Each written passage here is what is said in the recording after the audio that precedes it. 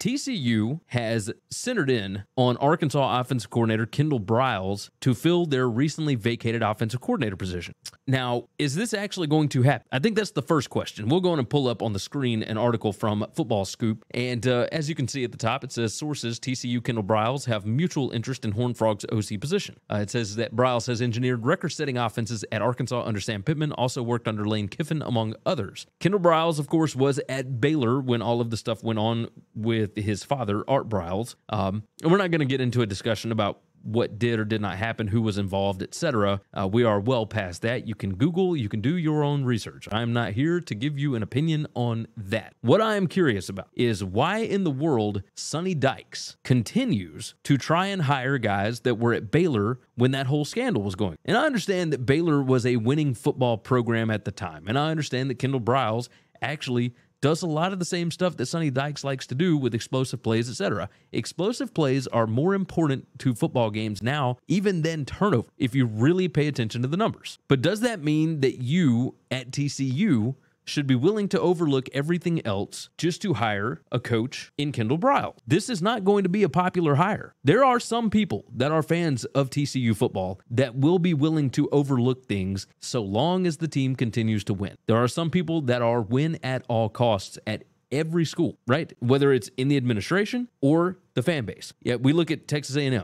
We can laugh at the Bobby Petrino thing, but if that thing works, nobody's going to look at what he did in his past, at least not inside that organization. They're going to be looking at wins. Winning is, in fact, what cures everything. I mean, it's the name of the show, right? Like, it is the name of this show. Winning cures everything. And it's true, but this would be another hire from that time at Baylor. The strength coach's name is Kaz Kazadi. And there was rumblings when Kaz was hired about, do you really want somebody at TCU that was at Baylor when all this stuff was going on? Kendal Briles has been vetted. He has coached multiple places. You look at where Kendal Briles has been. He was at FAU under Lane Kiffin. He went over to Florida State with Willie Taggart. He then went to Arkansas. He has been around the block, okay? And he has had successful offenses everywhere that he has gone. Does it always equate to wins? No, but that doesn't necessarily fall on him. His offenses have done their job. If I'm Sonny Dykes, there are other offensive coordinator hires that you could make that would still be successful, that would be less of a headache, that would not make your fans feel like they are selling their souls in order to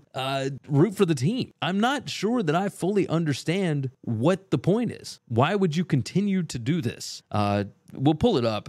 It says, as TCU seeks to replace record-setting offensive coordinator Garrett Riley, college football's reigning Broyles Award winner, as the nation's top assistant coach, one name familiar throughout the state of Texas continues to pop up, and that's Kendal Briles. This is from John Bryce and Zach Barnett over at Football Scoop. It says he is Arkansas's record-setting offensive coordinator, a Lone Star State native, and former University of Houston football player.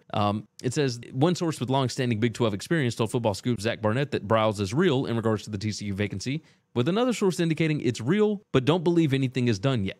Look, again, he was not directly involved in that controversy, and he has done good things. But the name alone makes people recoil a bit, right? You hear the word Briles, and you immediately start to think of things. Now, the other part of this is the fact that, yes, you can point to certain things, but there were problems with that offense at Arkansas this year. So much so that there was widespread thought that Sam Pittman was going to replace Briles at the end of this past season. Now, he did retain him. He is on staff, but this would be a bit of a golden parachute for Kendal Briles. I don't think that it's a good idea to make the hire. And even if you do hire him and you continue to make strides towards winning a national championship, even if you were to make it to the playoff again or win another win a Big 12 championship, I don't think that necessarily means that the hire was successful. You have to look and see exactly what your fan base wants, what your power brokers want. And I don't think this is it. I don't think the TCU